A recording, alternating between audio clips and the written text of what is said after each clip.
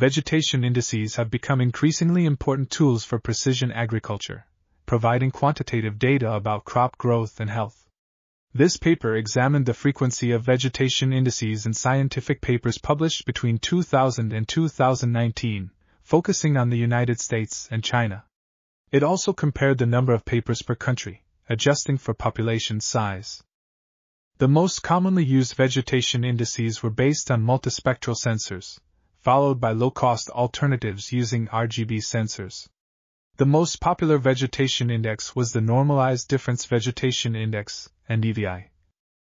However, newer indices such as Enhanced Vegetation Index, EVI, and Soil Adjusted Vegetation Index, SAVI, have been developed to address some of the limitations of NDVI. These indices have the potential to improve the accuracy of precision agricultural applications in the future. This article was authored by Dorijan, Radočaj, Ante, Šiljeg, Rajko, Marinović, and others.